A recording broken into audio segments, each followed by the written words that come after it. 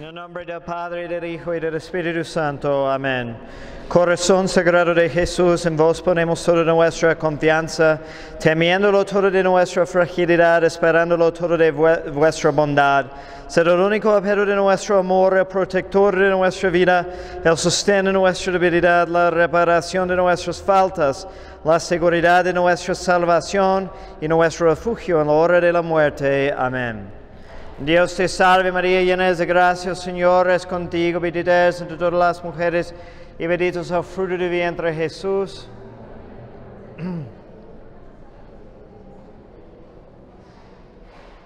San Pedro, San Miguel Arcángel, en el nombre del Padre, del Hijo y del Espíritu Santo. Amén.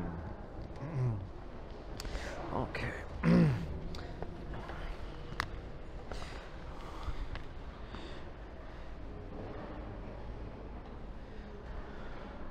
Ok, muy bien. Ojalá que puedan ver más o menos lo que escribo aquí. Sé que pues tal vez necesitamos pulmones más gruesos o no sé. Pero vamos a continuar viendo oración, el tema de la oración en la cuarta parte del catecismo. Okay, y ahora queremos ver los grados y partes de la oración. Y también si alcanzamos los medios.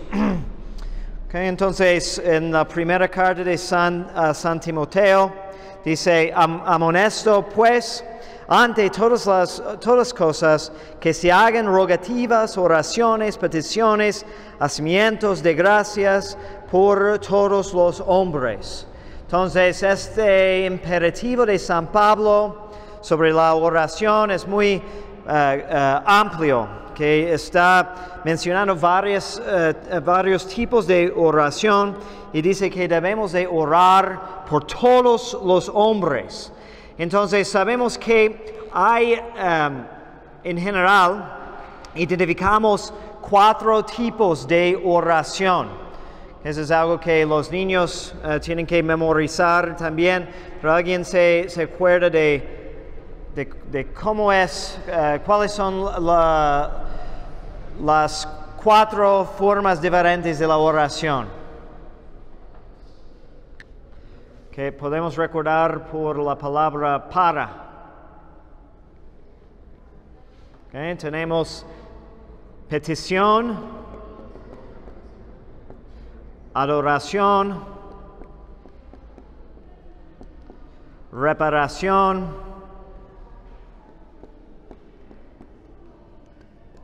y acción de gracias. Okay. Estos también son los 4 fines de la Santa Misa, porque la misa es la oración perfecta. Entonces podemos agrupar toda oración en estas categorías. Okay, entonces primero, empezando con la petición, que hay bastantes citas en la Biblia, de los padres de la iglesia, que nos habla de la importancia de pedir por nuestras necesidades. Dice en el Antiguo Testamento, llámame en el día de tribulación, yo te liberaré y tú me honrarás. Y es importante, si necesitamos pensar, por ejemplo, en por qué es conveniente que pidamos a Dios por nuestras necesidades. ¿Qué motivo tenemos? Porque uno puede decir, pues, ¿por qué Dios preocupa por lo que yo necesito? ¿No tiene asuntos más importantes, ¿no? Manejando, gobernando todo el universo? Pero si lo consideramos bien, nos damos cuenta de que Dios nos ha tratado con generosidad, bondad increíble, que cuando consideramos que primero toda la creación fue hecha por nosotros, que nos bendice en tantas maneras, aun cuando estamos ofendiéndole, pecando, no cumpliendo con nuestros deberes. Él todavía nos está otorgando las gracias para que regresemos a Él. Entonces, la naturaleza de Dios es ser benigno, ¿okay? Especialmente con los hombres. De hecho, es el motivo por el cual Dios hizo todo el mundo, para compartir su bondad. Dios no aprovecha nada de tenernos aquí. No es como si Dios estuviera sintiendo muy solo, aburrido en el cielo antes de la creación y se dijo, pues, ¿qué voy a hacer hoy? Yo sé, voy a hacer todo el universo. No, Él no necesitaba nada, no necesita nada y nunca necesitará nada. Pero es bondadoso, es su esencia, ser el bien supremo. Y todo lo que hace Dios hace para su gloria. ¿Okay? No para aumentar la gloria que tiene en sí, porque no puede ser aumentado, es perfecto. Pero para que sea manifiesta, ¿okay?, exteriormente. Entonces, Él es el fin mismo de todo lo que hace. Y por ser el bien supremo, la naturaleza de bondad es que se comparte, ¿okay?, se difunde. No puede quedarse solo. Entonces tiene que expandirse. Y Dios, siendo bien perfecto, aún más, ¿no? Su bien que es, tiene que casi explotar, ¿no? Es interesante porque aún si podemos ver una analogía, ¿okay?, en lo que la teoría de corriente de los científicos, ¿no?, que el universo fue hecho con, pues, el Big Bang, la explosión, ¿no? Pues no puede probar eso, es una teoría, ¿okay? Pero es una buena analogía de cómo es, ¿no?, la bondad de Dios, ¿no? Siendo todo concentrado en Él, tuvo que, pues, explotar.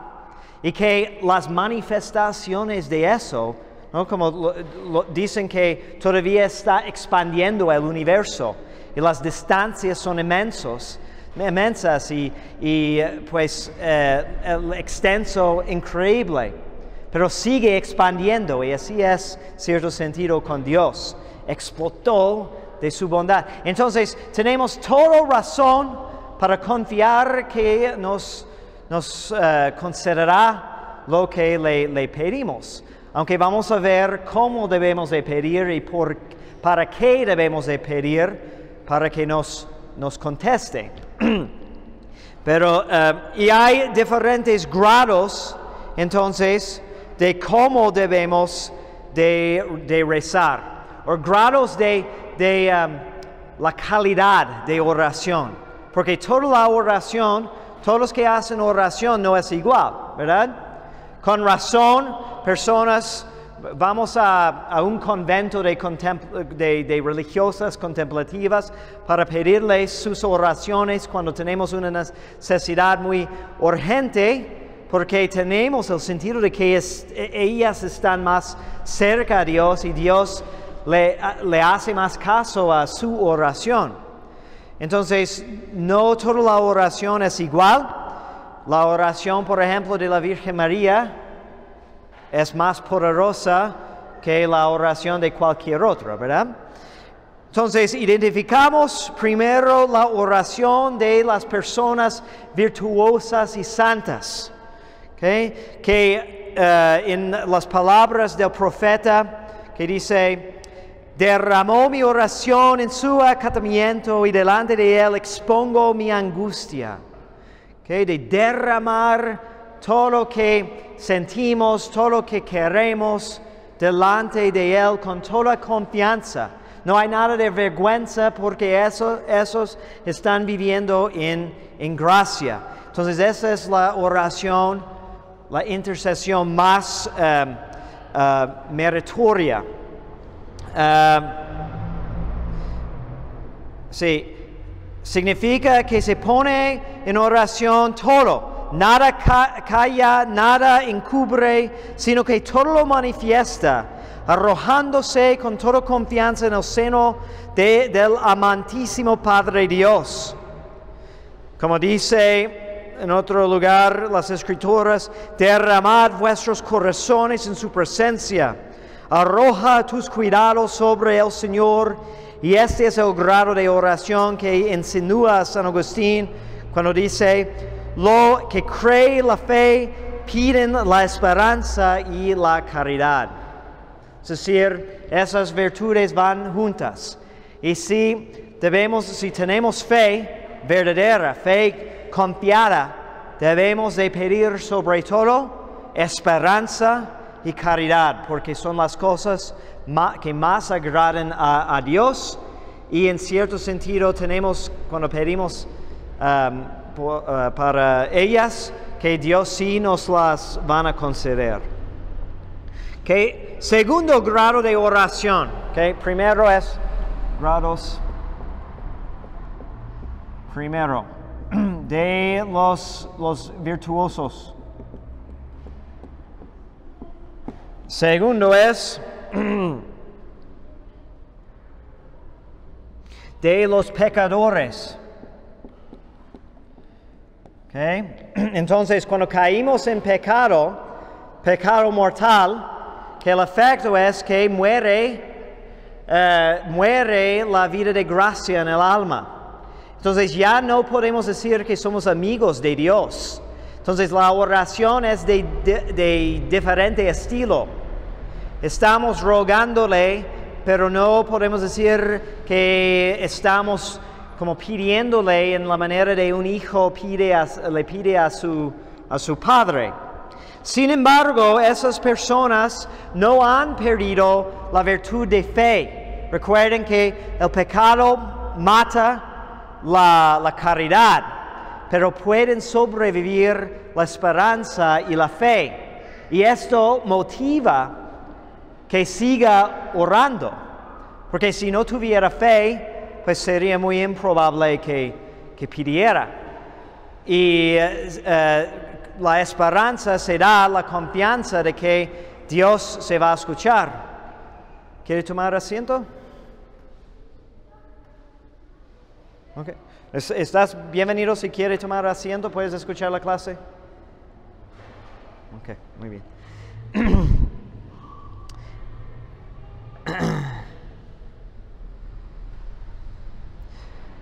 Y los pecadores, su oración puede tener valor según la humildad que tienen. Punto muy importante, ¿no? Porque cuando caímos en pecado, podemos tener varias reacciones. Podemos decir que, ay, qué mal soy, yo debo de ser más fuerte, no lo puedo creer que hice eso, no, que no es como soy yo, etc. Pero eso es una manifestación de orgullo en su fondo. Pero si nuestra reacción es tener humildad y decir, como dice San Francisco de Sales, de que, bueno, sí, me arrepiento por eso, pero gracias a Dios que no hice peor, porque así soy pecador y es solamente por su gracia que no caigo en peores pecados. Como decía San Pablo también, ¿no? Si no fuera por la gracia de Dios, así voy yo. ¿Okay? Entonces esa humildad es lo importante para los pecadores. Como el publicano, si se acuerdan de esa escena en el Evangelio, cuando Jesús muestra cómo es la buena disposición para orar. Y está el fariseo que está jactándose de todas sus virtudes, ¿no? Dios, yo ayuno 2 veces a la semana, no, yo soy muy bueno, ¿verdad? ¿No? Y estaba allí también el publicano, que no podía levantar ni siquiera sus ojos hacia el cielo, y golpeaba su pecho diciendo, ten misericordia de mí, Señor, porque soy pecador. ¿Y qué dijo Jesús? ¿Quién regresó a su casa justificado? El publicano. Entonces, el tercer grado son las oraciones de los que que todavía faltan la fe. ¿Okay? Como los no creyentes, no bautizados, pero los que están de buena voluntad, que tiene, digamos, la tierra ya preparada para que caiga la semilla de fe allí. Y tenemos, por ejemplo, el ejemplo del centurión Cornelio, que Pedro fue a visitarlo, porque estaba leyendo y pidiendo a Dios, aunque no creía todavía, pero tenía esta disposición, estaba buscando la verdad. Entonces hay como una chispa de fe, y las virtudes naturales tal vez, y con esa chispa de fe, pues Dios puede encender toda una fogata cuando quiera. Y el último grado son de los malos.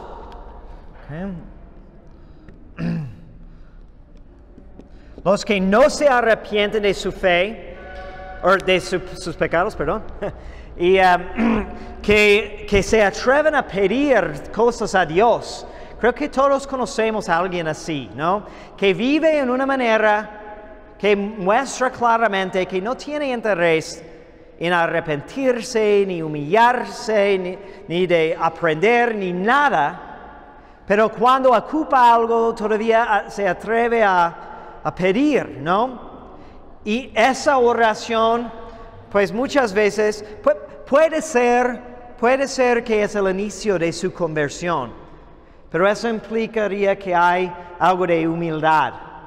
Pero si no hay nada de humildad, no hay nada de arrepentimiento, su oración cuenta en su contra, porque es una burla de Dios. El último grado es el de aquellos que no solo no están arrepentidos de sus maldades y crímenes, sino que añadiendo pecados a pecados, con todo no se avergüenzan de pedir muchas veces a Dios perdón de los pecados, los cuales quieren continuar. Bueno, entonces, por ejemplo, cuando vemos que los narcos tienen tatuajes de la Virgen de Guadalupe, ¿no? O que los criminales, de todos modos, tienen un cuadro de un santo, cosas así. Entonces es eso que es, pues, una hipocresía y que no es meritorio. Bueno, ahora, todavía estamos hablando de petición.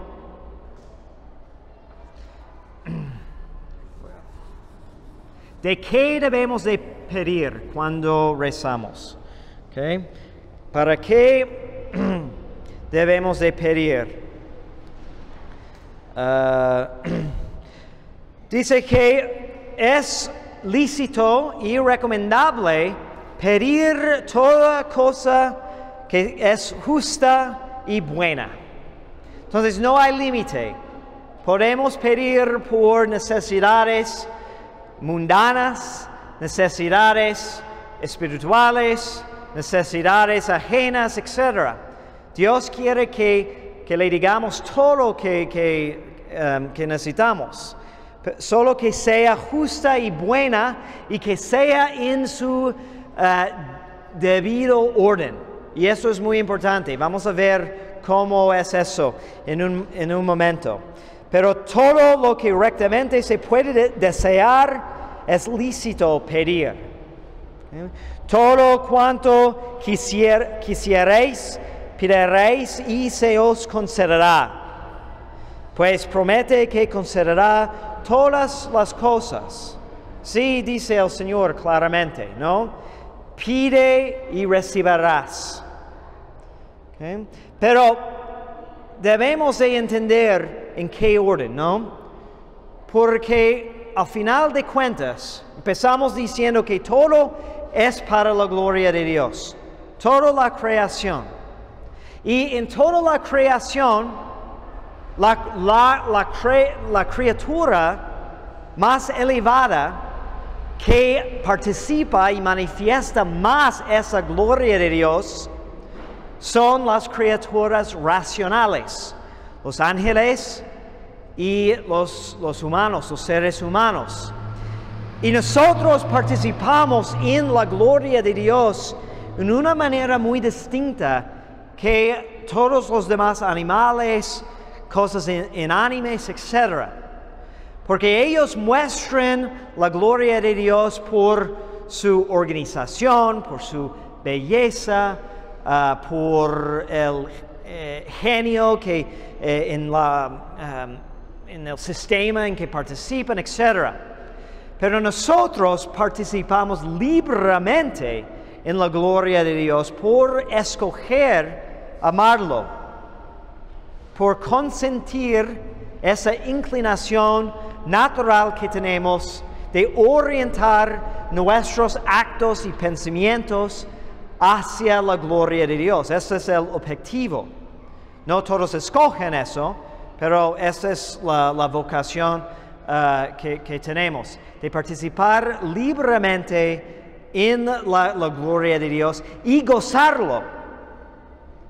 Las piedras, ¿okay? Ellas participan en la gloria de Dios, pero no son mejores por manifestar la gloria de Dios. No pueden amar a Dios y no van a ir al cielo de las piedras, ni animales, ni plantas. ¿Okay? Entonces no hay gozo, no hay participación realmente o subjetivamente. Pero para nosotros sí participamos en eso y cumplimos nuestra naturaleza gozando la gloria de Dios. ¿Okay? Esa es la felicidad perfecta. Entonces, no tiene mucho sentido, por ejemplo, estar pidiendo cosas que no nos llevan a ese fin. De hecho, así entendemos fácilmente cómo es que Jesús dijo, pide y recibirás. Y yo estoy pidiendo muchas cosas y no las recibo. Pues si tienen niños chiquitos, me imagino, espero que es el caso, de que ellos les piden muchas cosas que no les dan, ¿no? Papá, quiero meter mi dedo en la conexión de luz. No, ¿ok? Aunque me lo pidió, yo sé que no es conveniente para él. Y muchas veces somos así, ¿no? Hay historias, por ejemplo, no me acuerdo el santo que lo cuenta, pero cuenta de una persona invidente, ¿okay? Que pide un milagro, ¿no? Y era muy santo y Dios le habla diciendo que he escuchado tu oración. Entonces, si lo quieres, sí te daré tu vista otra vez, pero quiero advertirte de que conseguirás tu salvación con mucha más dificultad pudiendo ver. Entonces escoge. Y la persona dijo, no, como tú ves más conveniente, Señor. Entonces siguió ciego, pero sí logró hacer un santo muy grande. Entonces esa debe de ser nuestra perspectiva cuando pedimos cosas, que si Dios no nos las da es porque por una razón que Dios sabe mejor que nosotros. Okay, entonces, primero es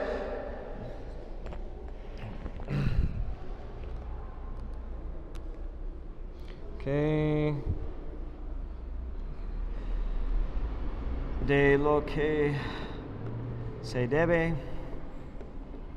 de pedir.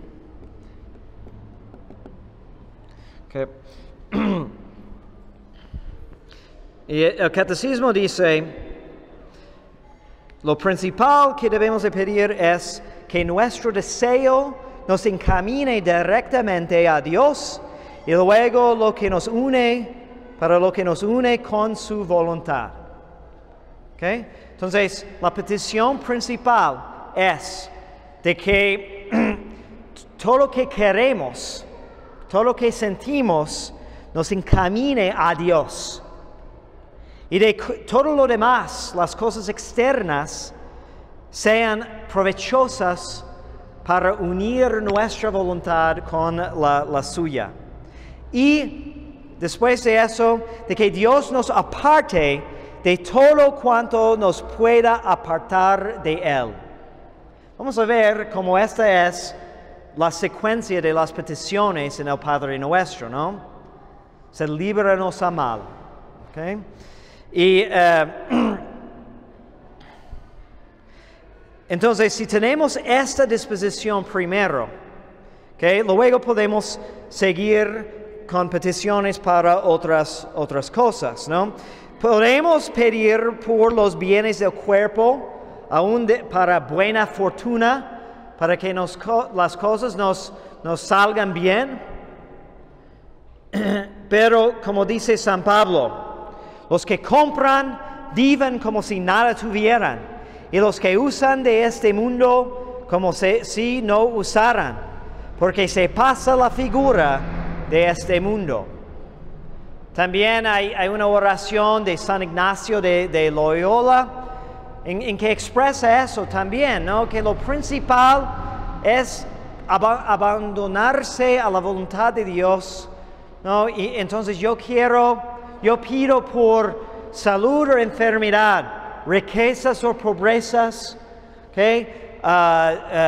Alegría o tristeza, según tu voluntad, Señor, y según lo que me llevará más directamente hacia ti. Que todo nos ayude para alcanzar la meta principal, que es la gloria de Dios. Acordémonos de que se nos han dado las riquezas. No importa si tenemos muchas o pocas, pero se nos han dado para poder servir mejor a Dios y favorecer al prójimo. Se dice también en el Evangelio que hagamos amistades, ¿no? Con el mamón de iniquidad. Una frase muy interesante, misteriosa. ¿Qué significa? Pues que aprovechemos de las cosas de este mundo, si es que Dios nos bendice con ellas, para conseguir nuestro fin principal, ¿no? Si imaginamos el poder, considerando el bien que un rico, que un Donald Trump o Carlos Slim o Bill Gates puede hacer con tanta riqueza, cuántos templos para la gloria de Dios, cuántos pobres puede ayudar, ¿okay? Cuántos problemas tal vez puede solucionar. ¿No? Si supieran, ¿no? De que con un poquito que para ellos no importa nada, ¿no? Si tienes billones de dólares, ¿qué es $1,000 para ellos? Pero sí para una persona que pues no puede comprar la medicina para salvar la vida de su hijo, sí, es muy importante. Entonces, ¿cuánto bien pueden hacer con esos bienes y no lo hacen? De hecho, los utilizan para fines muy malos, promoviendo el aborto y anticonceptivos y cosas inútiles.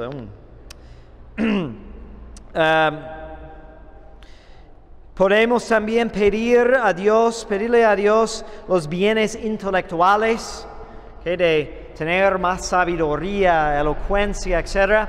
Pero también con este requisito, ¿no? Que sea para la gloria de Dios. Entonces no vale pedir a Dios Dios, dame elocuencia en el hablar para que la gente me aplauda.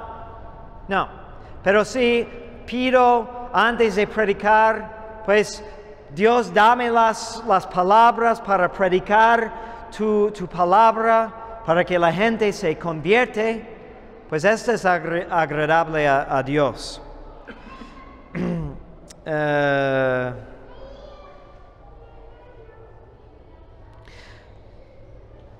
Solamente pidiéndolos para aprovecharlos para la gloria de Dios y salvación nuestra. Debemos de pedir sobre todo para la gloria de Dios, y después todas aquellas cosas que pueden juntarnos con este sumo bien, como la fe, el temor de Dios, amor de Dios, como diremos más extensamente en la explicación de las peticiones. Ok, ahora, ¿para quién debemos de pedir? Pues todos, ¿okay? Pero otra vez según un orden.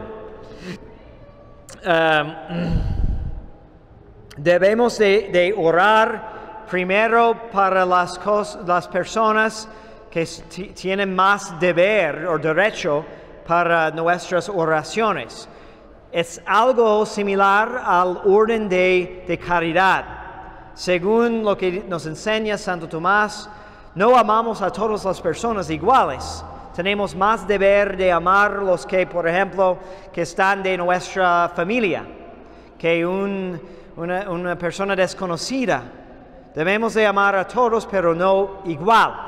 Y así es con la oración. Debemos de preocuparnos primero con los que pues, son más cercanos.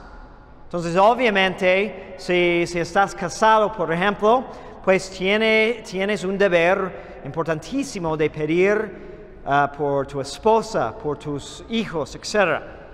¿Okay? Según el catecismo, que nos da esta orden. Pero en este ejercicio debemos dar el primer lugar a los pastores de almas, como nos lo enseña con su ejemplo el apóstol. Porque escribiendo a los colosenses dice que hagan oración por él para que Dios le abra la puerta de la predicación.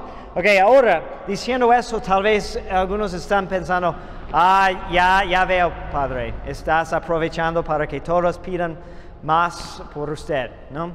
Pero estoy leyendo lo que nos enseña él. Sí, quiero sus oraciones, muchas gracias. Pero hay sentido en eso, ¿no?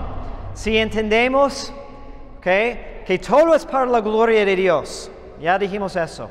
Que los seres humanos, de todas las criaturas en el mundo, parte de los ángeles, participan más y manifiesten más la gloria de Dios. Entonces son como la cima de la creación. Que entonces la salvación de un alma da más gloria a Dios que cualquier otra cosa en el mundo material. ¿Okay? Podemos, hay muchos, ¿no?, que están muy para salvar el medio ambiente, ¿ya? Y que sí debemos de tener cierto cuidado, etc. ¿Okay? Pero podemos parar todo lo que amenaza el medio ambiente, salvar todos los árboles y animalitos, ¿okay? Y esto sería de muy poco valor en comparación de la salvación de un solo alma. Entonces estamos hablando de jerarquías muy distintas. Por eso tenemos el deber de pedir por los que tienen más responsabilidad para la consecución de la salvación de almas. ¿Okay? ¿Quién es que tiene este deber sobre el cuidado para todas las almas del mundo? El Papa. ¿Okay? Entonces, eso es, por ejemplo, no entiendo nada cuando personas que se enojan, que el Papa dijo eso, ya no voy a pedir por él. ¿A poco? ¿ok? No vas a pedir por, aun si piensas que estás equivocando, mucho más necesitamos pedir por él, porque su responsabilidad es como ninguna otra. ¿Okay? Y así, según la jerarquía de la iglesia, los que tienen en una manera especial responsabilidad para salvación de almas y para tu salvación. ¿Okay? Hay, recuerdo de un consejo muy bonito, ¿no? De que debemos de tener recuerdo especial para los pastores que han tenido un papel particular en nuestras vidas, ¿no? Si te acuerdas de quién te dio la primera comunión, ¿sigues pidiendo por ese sacerdote? ¿Quién te confesó por la primera vez? O cada vez que vas a confesar, parte de tu preparación debe de ser pedir por el sacerdote que te va a confesar. Igual con los demás sacramentos, ¿quién fue el obispo que te confirmó o que celebró tu boda, etcétera? Okay. Después de eso, y por eso también en cada misa, sin excepción, pedimos en el primer lugar, así dice el canon de la misa, y en el primer lugar pedimos por Francisco el Papa, por Francisco el Obispo y todos los obispos católicos ortodoxos del todo el mundo. Okay, después los que tienen poder en el mundo, okay, porque también San Pablo dice que debemos estar pidiendo por el rey, los gobernantes, okay, y porque también su trabajo tiene mucho que ver con el orden de la sociedad, que si es más fácil o más difícil conseguir la salvación por las circunstancias en que vivimos, si más personas, en cierto sentido, si estamos faltando las cosas más necesarias para la vida, trabajo y comida y donde vivir, sí es más difícil concentrarnos en las cosas de nuestra salvación. Entonces debemos de pedir por ellos. Por nuestros enemigos, luego. Okay. Esto es un consejo que yo creo que es muy provechoso también. Que si te está costando mucho trabajo poner en práctica la obligación de amar al prójimo, okay? Esa persona me cuesta trabajo aguantar, etc. ¿Qué es la solución? Que obviamente de un día al otro no vamos a hacernos mejores amigos, ¿ok? Tal vez para toda la vida vamos a sentir algo de asco en su presencia, ¿okay? De esa persona. Pero si procuramos pedir constantemente por esa persona, pues va a ser más difícil tratarla con enemistad. Porque estamos pidiendo que Dios le haga buenas cosas y nosotros le vamos a hacer malas cosas. Entonces, por nuestros enemigos, también por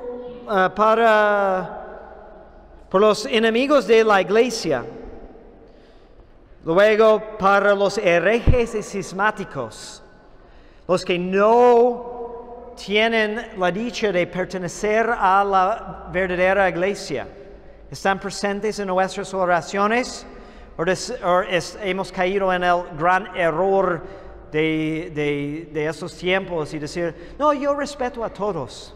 Sí que respetemos, pero respetar no es dejarlos en el error, ¿no? Y dejarlos perecer para siempre. Entonces necesitamos tener mucha preocupación para pedir por los herejes, cismáticos, los que no están en el camino de la salvación por no estar miembros de la iglesia. Okay, y también los difuntos. Okay, tenemos un deber muy especial de pedir por los difuntos, de los de nuestra familia, pero también haciendo un recuerdo de las muchas almas olvidadas. Porque si con dificultad ustedes recuerdan de pedir por todos sus difuntos, imagínense de cuántos más no piensan nada de sus queridos difuntos. Porque, ¿qué hacemos? Desafortunadamente, muchas veces el funeral es una ceremonia de canonización y ya no pensamos más en sus necesidades. Pero la realidad es que después de la muerte no podemos ayudar a nosotros mismos. Estamos literalmente desesperados porque somos sin remedio. Aparte de los que se acuerdan de nosotros y que nos ofrecen esa caridad de pedir por nosotros. Cada día en la misa pedimos por los difuntos. En cada oficio divino hacemos recuerdo al final de los difuntos. Y muchas veces en el transcurso del día debemos de pedir de que Dios les dé su reposo. Ok. A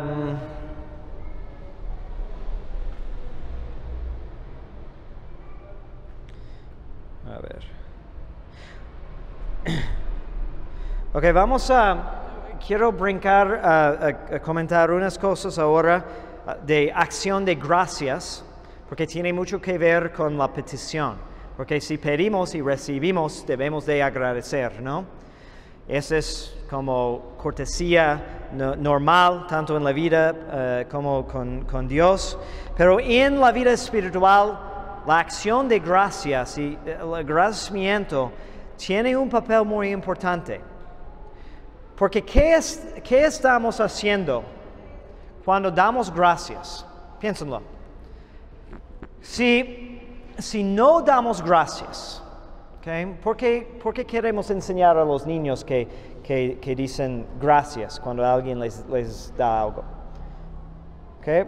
Porque necesitamos tener ese respeto con los demás, ¿okay? Pero es una disposición de humildad que como calma nuestra inclinación de ser soberbios, pensándonos autosuficientes.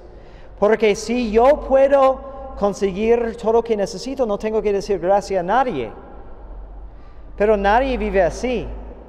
Nadie puede procurar todo lo que ocupa para la vida. Entonces, tenemos una relación con los demás y queremos que esas otras personas sigan ayudándonos. Okay, y ellos van a esperar que nosotros les ayudemos también, pero es una disposición de humildad y es a propósito. Dios ha diseñado el mundo en esta manera para que nadie pueda ser autosuficiente. Recibimos como niños, necesitamos que nuestros papás nos cuiden. Y aún como adultos siempre hay una dependencia de otras personas para contrarrestar la soberbia. Que esto aplica especialmente en nuestra relación de Dios. Debemos de dar gracias a Dios cada vez, por ejemplo, que comemos. Porque no fue necesario que nos dio esa comida. Hay muchos que no tienen comida en ese momento. ¿Okay? Y también después debemos de dar gracias. San Pablo dice que en cada momento que estemos agradecidos. Porque decir gracias es como decir, yo dependo de ti, Dios. Y el elemento más importante, tal vez la virtud más fundamental, es la humildad, porque es el cimiento de todo lo demás. Y entre más profunda que sea esa virtud, que más alto puede ser el edificio espiritual. Entonces es un dogma teológica de que cada vez que mostramos gracias a Dios por una gracia recibida, Dios nos otorga más gracias. Y tiene que ser así porque Dios siempre nos va a ganar en la generosidad. Y quiere probar nuestra humildad. Entonces nos conviene bastante decirle gracias en cada momento. Por ejemplo, hay muchas situaciones tal vez en que no se dan cuenta. Pero si estás batallando contra una tentación muy fuerte.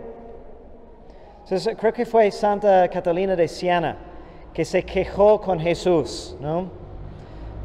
Como hablaba con Jesús directamente. Entonces se quejó con Jesús diciendo, ¿por qué me has abandonado? He sentido tantas tentaciones de imaginaciones y pensamientos.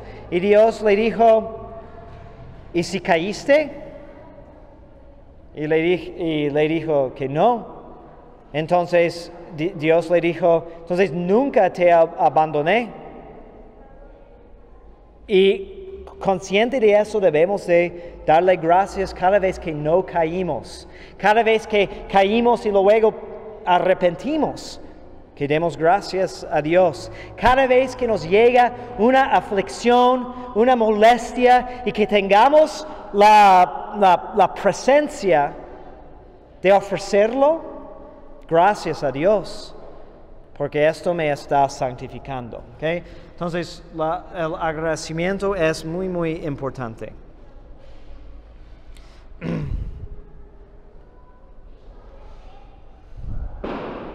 Ok. Y el último punto para hoy, creo. ¿Okay? ¿A quién debemos de dirigir nuestras oraciones?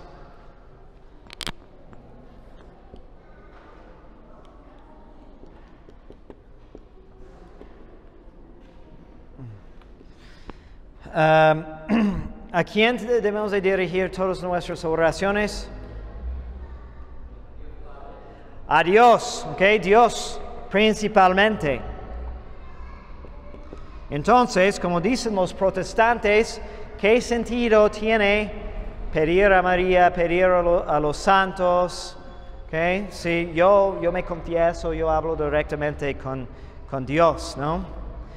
Pues podemos decir, ¿no? ¿Qué sentido tiene que trabaje? Porque Dios es quien me da todo lo que necesito, no tengo que trabajar. Qué fácil sería, ¿no? Yo no tengo que cuidar a mis niños porque Dios se encarga de cuidar de ellos. Que es cierto que Dios es la causa principal, pero Dios siempre obra a través de otros medios. Entonces, el hecho de que dirigimos todas las oraciones a Dios no excluye que también debemos de dirigir nuestras oraciones a todos sus intercesores. ¿Okay? Es cierto que San Pablo dice en la carta de los Hebreos, hay un solo mediador entre Dios y los hombres, nuestro Señor Jesucristo.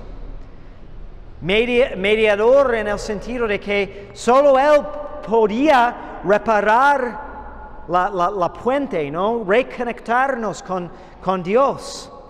Y es tan bondadoso que ya teniendo reparada esa puente, que quiere que toda la comunidad nos ayude a cruzar al otro lado. ¿Okay? Entonces, la oración que ofrecemos a Dios técnicamente tiene un nombre, ¿okay? Latria. ¿Okay? Que solo podemos ofrecer ese tipo de oración a Dios, exclusivamente, ni a María. ¿Okay? Porque Dios es el autor de todo. Pero también ofrecemos oración de los santos como amigos, intercesores, y se llama dulia, que es otro término técnico del modo de orar, es de pedirles que pidan por nosotros. Y los teólogos dicen que María es como ella es la medianera de todas las gracias, que no hay ninguna gracia, aunque no nos demos cuenta, no hay ninguna gracia que no pase primero por sus manos. Okay. Entonces, a ella ofrecimos hiperdulia, okay,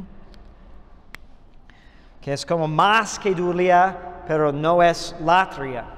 Okay.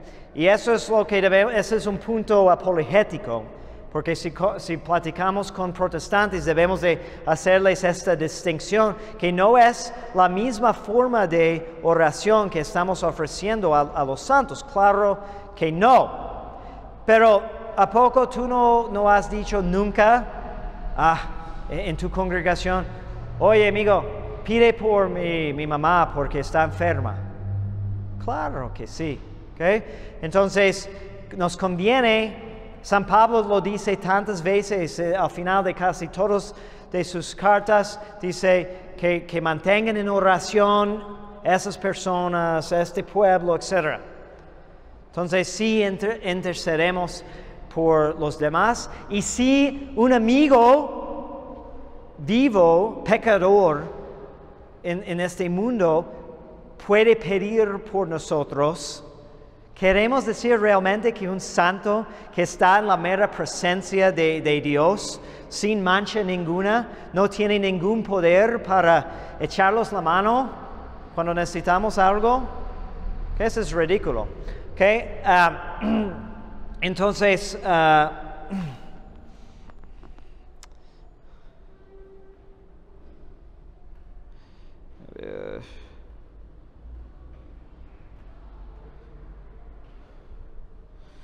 okay. Y cuando por ejemplo, si nos hincamos delante de una imagen para rezar, okay, tal vez nos hincamos delante de San José y empezamos a decir un Padre Nuestro. ¿Qué estamos haciendo allí? Sí debemos de estar conscientes que cuando decimos Padre Nuestro no estamos dirigiendo ese título que tal cual a San José, aunque en cierto sentido le podemos llamar Padre, okay, Padre de patrón de la iglesia, etc. Pero estamos pidiéndole que se junte a nuestras oraciones. Oye, San José, tengo que rezar, pedirle a Dios esto, ¿no me acompañes? Ese es el sentido. Hay abusos en eso, ¿ok? También si vamos a hacer apologética, no debemos de tener miedo de denunciar también los abusos, de no reconocer la jerarquía de oración. ¿No? Yo me acuerdo en la misión que hice hace un mes en la República Dominicana, el templo se llama San Francisco y hay una imagen en una capillita a la entrada a San Francisco. Ellos piensan que es San Francisco de Asís, pero realmente no, es otro San Francisco, pero eso es otro tema. Okay, pero estábamos en adoración del Santísimo y una señora viejita entró en el templo, ni saludó a Jesús, pero fue directamente a su capillita para hacer sus devociones a San Francisco. Y chistosamente, la imagen ni estaba en ese momento porque la había mandado para reparación. Entonces estaba rezando a un vacío en la pared y ni saludó a nuestro Señor en el Santísimo. Entonces sí necesitamos fijar en este orden y necesitamos denunciar los abusos de que podemos ser excesivos en nuestra devoción a los santos o aún a la Virgen si faltamos cierto cuidado. Pero a la vez, si Jesús era sumamente justo, ¿okay? Cumplió con el cuarto mandamiento perfectamente, ¿se va a enojar si honramos a su madre? ¿Quién se enoja cuando alguien más honra a su madre? ¿No es al contrario, no? ¿Qué pasa si alguien insulta a tu madre? ¿Okay? Entonces, es increíble también cuando, eso estaba pasando también en la República Dominicana, que abrió un templecito de protestantes. Y el predicador pensó que la táctica que necesitaba tener era de denunciar a la Virgen María. Entonces cada sermón, hasta con bocinas en la calle, que burlándose de María. No solamente burlándose de los abusos, sino diciendo que no, ella no es tan santa. Y creemos realmente que eso nos va a ayudar a hacer amistad con Jesús. ¿Alguien ha visto eso, tener éxito entre seres humanos? No, claro que no. Entonces, si Jesús honra a su madre, nosotros también la honramos, y es según su plan. De hecho, Él quiere que pidamos todas las cosas a través de ella, porque Dios mismo quiso salvar al mundo a través de ella. Y si imitamos a Dios, ¿no? Los discípulos preguntó a Jesús, enséñanos a rezar. Y si Él es nuestro modelo perfecto, debemos de tener cuidado de imitarlo en todo, hasta el más mínimo detalle. Y si Él quiso salvar al mundo a través de María, quiere también que pidamos todo, no excluyendo nada, a través de ella, y que lo recibamos por sus manos. ¿Okay? ¿Preguntas?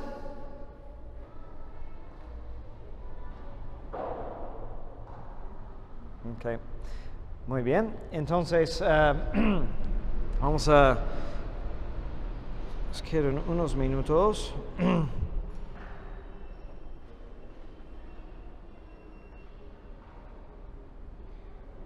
Ok, entonces tengo unos momentos, voy a comentar una cosa más. Entonces,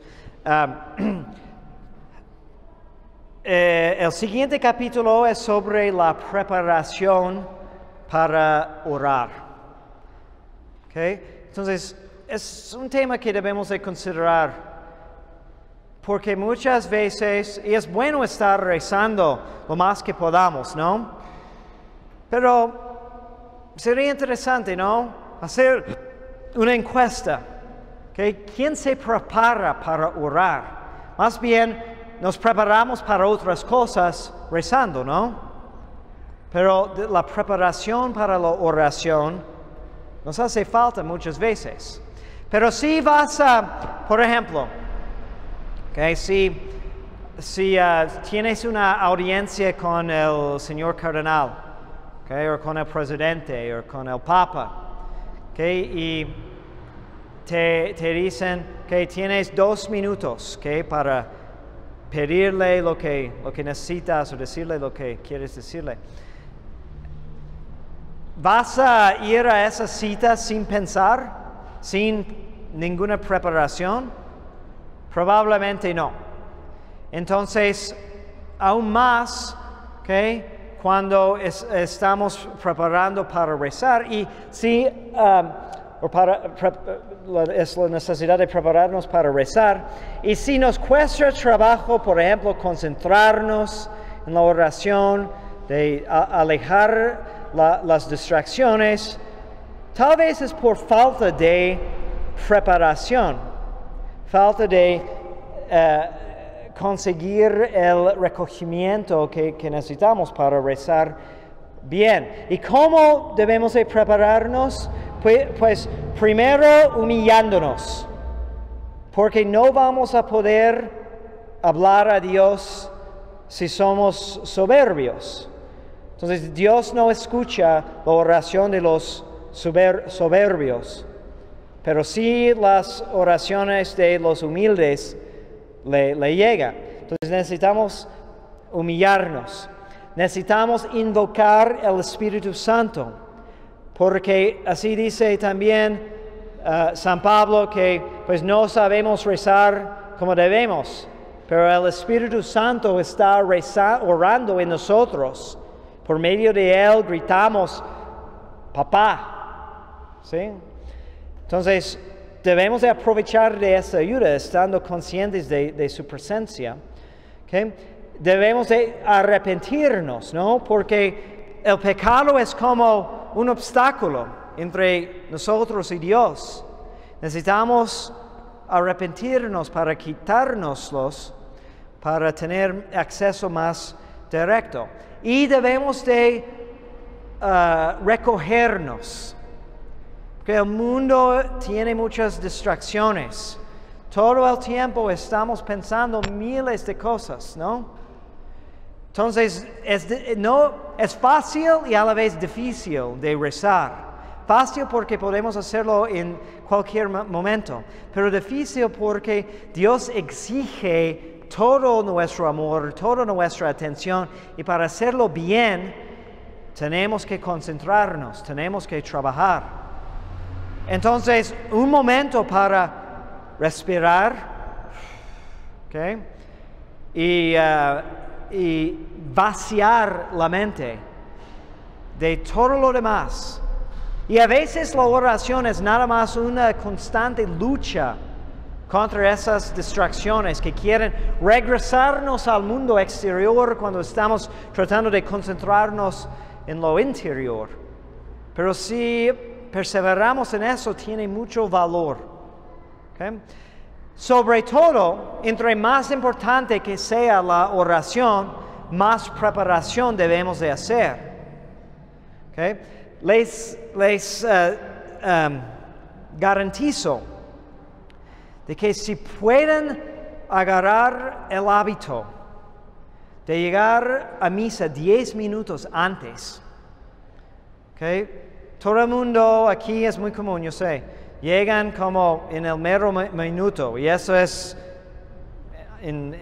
si todo va bien, ¿no? ¿Okay? Muchas veces unos momentos después, ¿okay?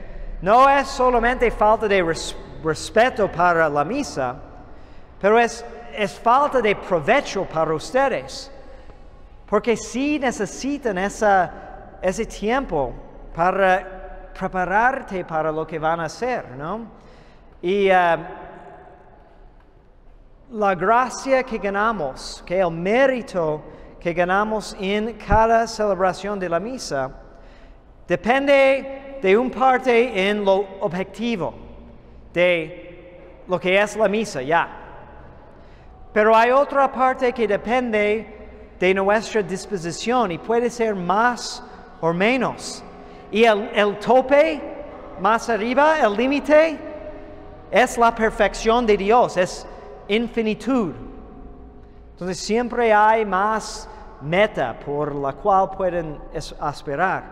¿Okay? Pero sí, es uno de los consejos más importantes, ¿no? De más provecho. Si pueden procurar tener ese tiempo de preparación, van a poder orar con más facilidad.